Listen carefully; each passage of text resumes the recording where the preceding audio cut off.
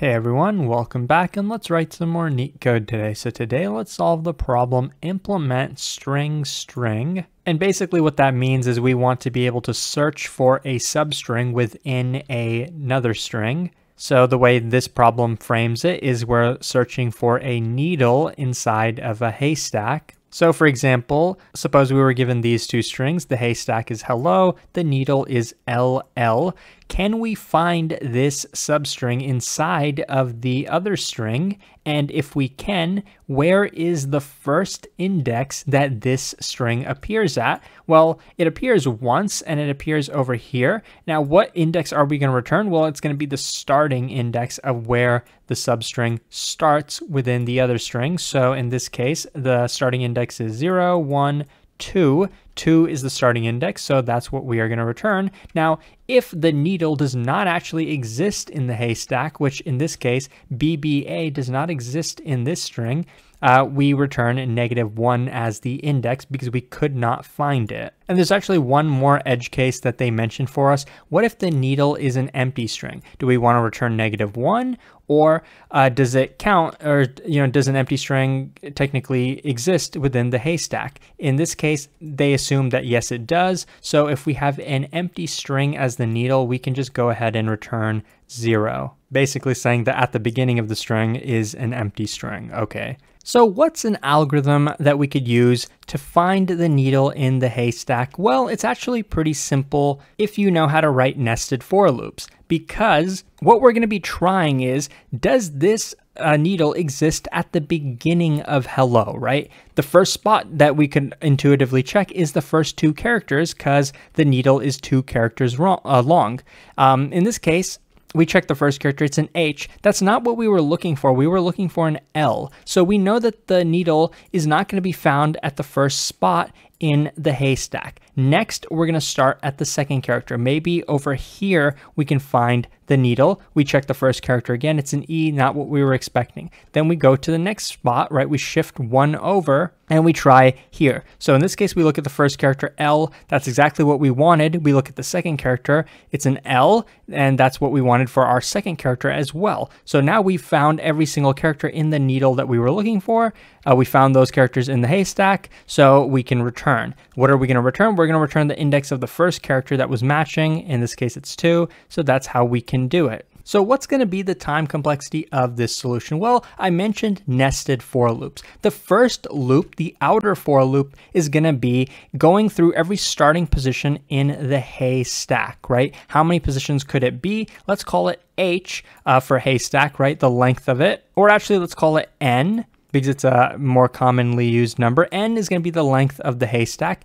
And for every single starting position, potentially we're going to look at every single character in the haystack, right? We would look at 2 characters here, we look at 2 characters here, here, and here. So the time complexity is going to be the multiplication of the lengths of both of these. Let's say this one is N, this one is length M. So the overall time complexity is going to be big O, N times M, which is a brute force solution, but I think it's good enough for this problem, and I'll talk a little bit more about that at the end of the problem, but for now, I think we're ready to actually jump into the code. Let's write the code. The first thing we're going to check before we even get into the algorithm is our needle empty? Is it an empty string? And if it is, that means we can go ahead and return 0 immediately.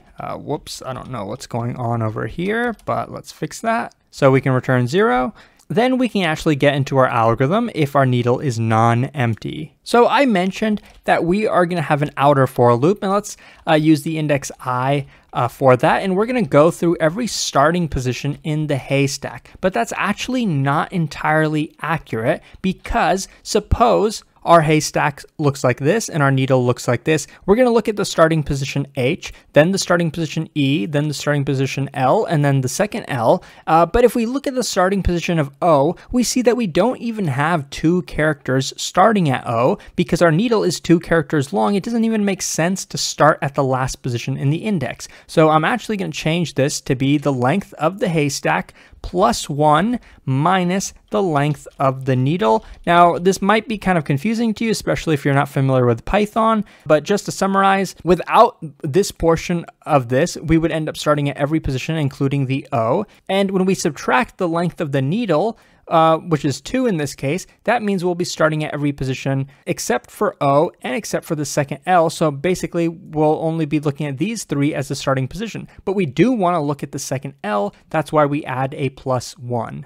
Right, and of course, if our needle was actually 3 characters long and it looked like this, then we would only want to start at H and E and the first L, but not the second L because we don't have 3 characters for that. So I hope that makes sense. And then we are going to actually get into the inner for loop. I'm going to use J for that index, and we're going to go through every character in the needle, right? We want to know, does every character in the needle match the current portion of the haystack that we're looking at? Remember, we're starting at index I in the haystack. Now, first, let's look at the case where they don't match each other. So at haystack, we're going to be looking at the index I plus J because we're starting at index I in the haystack, and J is just going to be our incrementer, right? It's going to initially be 0, then it's going to be 1, then it's going to be 2, etc., etc. And if it's not equal to the character in our needle that we're looking at, which we can just use the pointer J for that because we are going to start at the beginning of the needle every single time. So if they're not equal, then what do we want to do? Well, we can just break out of this for loop, and then we can try looking at the next I position in our haystack. But if they are equal, then we want to continue to the next iteration of this loop until we have seen every single character and confirmed that they are equal. And how do we know if we've done that? Well, we know if we reach the point where J is actually equal to the last index of the needle, which is length of needle minus 1. If that's the case, what can we do? We can return true because we know that we didn't break out of the loop and we reached the last character. They were all equal. We can return, or not actually return true, but we can return the index of the beginning, which was index I. If that didn't occur, then we'll look at the next iteration of the for loop and do the same. Now, if we never found a matching substring, then we can go ahead and return -1 outside of the loop. Now, there's only one problem with the solution. It's that it does not get submitted on Leetcode. For some reason, it gives a time limit exceeded error when you do it in Python, but that's okay because there is a way to get it to pass, and it's actually easier to write. I just wanted to show you this to kind of show you the underlying logic. We're going to kind of abstract this inner for loop, even though the solution I'm about to show you is the exact same time complexity. So let's actually get rid of this for loop, and instead of that, let's write if the haystack starting at index I, going up until index I plus the length of the needle.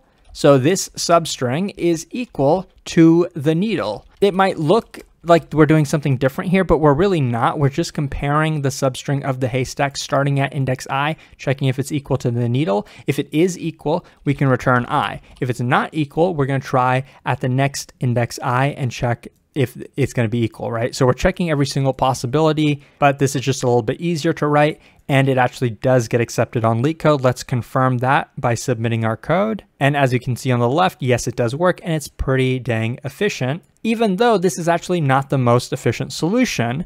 The overall time complexity, as I mentioned, is n times m. The space complexity is big O of 1 because we're not really using any extra space. Though in Python, if you create a substring, we technically are using extra memory. But as I showed the nested for loop solution a moment ago, we can write it without using extra memory. It's just it doesn't get passed on Leetcode for whatever reason, but that's okay.